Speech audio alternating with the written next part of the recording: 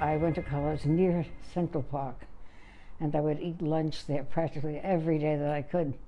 And I just loved it, and I thought one day I'd like to live in one of the apartments right around Central Park.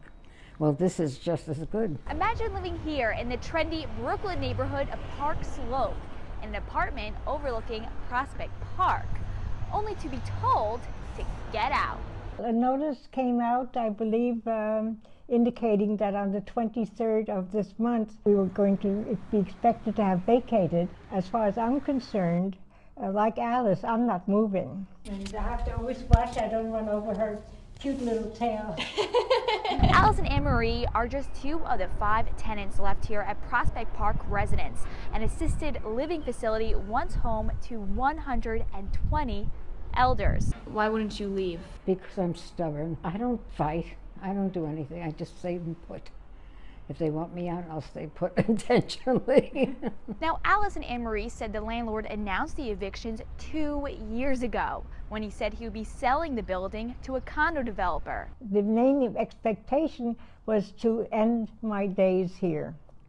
And that has been sort of the rug pulled out from under, because now I don't know what's going to happen. I can definitely see why you don't want to leave. All of this was done secretly until they announced the closing and said everyone had 90 days to get out. Now, the landlord at the center of all this, his name is Haysha Deitsch. He is the CEO of Beechwood Acquisitions, and a lot of people are calling what he's doing here unethical. This is a guy who marketed his building as you can age in place. You will be able to live out your natural life here. No one told them that, by the way, you have no rights. The Department of Health can just rubber stamp this and you can be evicted. Now, we reached out to the landlord for comment and we've yet to hear back, but he's told other media outlets that he's always followed state law and the cost of running the facility just became too much.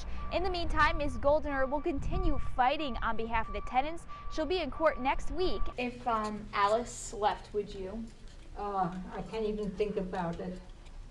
She and I would be leaving together under duress, unless one of us goes for other reasons, which I don't want to think about. Yeah. Well, everybody needs a best friend. Yeah.